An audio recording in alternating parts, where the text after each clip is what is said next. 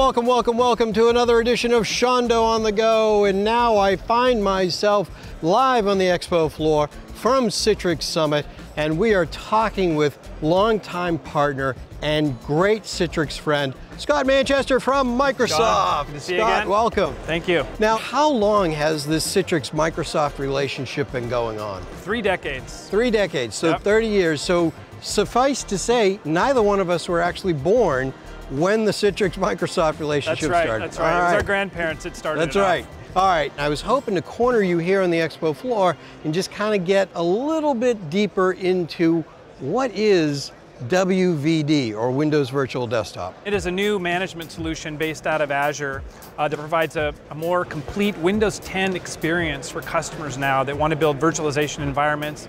It's the premier platform from hosting O365, where you get the full fidelity Office experience now with this virtualization solution. Now, what is Citrix's role in this new WVD solution?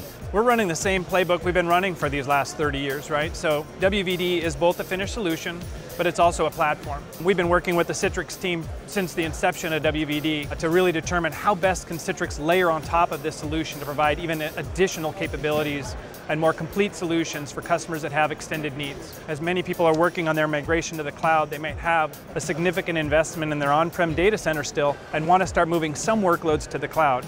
Well, Citrix Cloud with your hybrid support is a great example of where those customers now, when they have those Azure-based workloads, can leverage WVD using Citrix Cloud services. Right. And some of the enhancements we've made with this Windows 10 multi-user and the ability to run O365 Pro Plus, all those capabilities come over with Citrix Cloud users now as well. Okay, and still access to all my data that I need whenever and wherever those workloads are running. Yeah, the one nice thing about the architecture of WVD is it's your IaaS as a customer.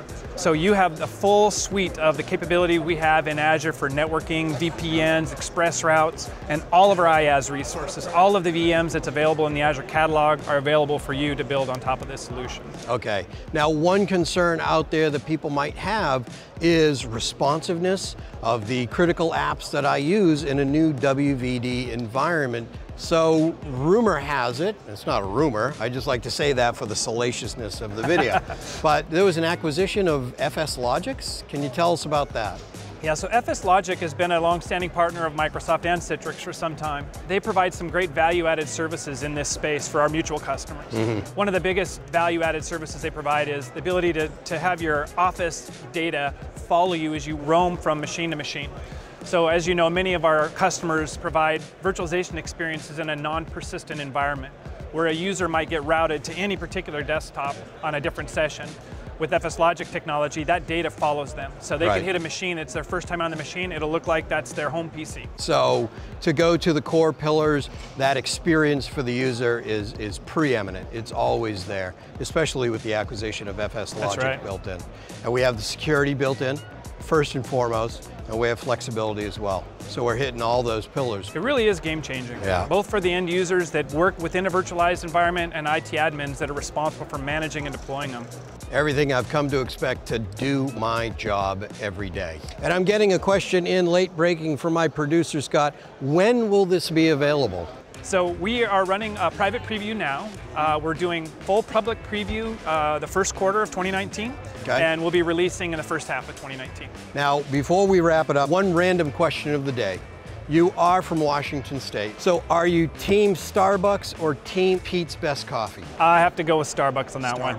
Yep. Okay, so that squashes the rumors right here and now that Scott is actually Pete from Pete's Coffee. So glad we got that out of the way. All right, Scott, if you could real quick, where do we go from here? I say we continue with the same great playbook we've been running for the last 30 years, which is this deep engagement between Microsoft and Citrix. I've been working in this space for about 4.5, 5 years, and I'd say the relationship with Citrix is an all-time high. Nice. I always like to describe the Citrix-Microsoft relationship as it's a 30-year marriage, but the kids have moved out of the house and we're on a second honeymoon now. All right, Scott, I appreciate you coming by, man. And that does it for me. This has been SeanDo on the Go, live at #Citrix Summit 2019 with our good friend Scott Manchester from Microsoft. We'll see you next time. Bye-bye.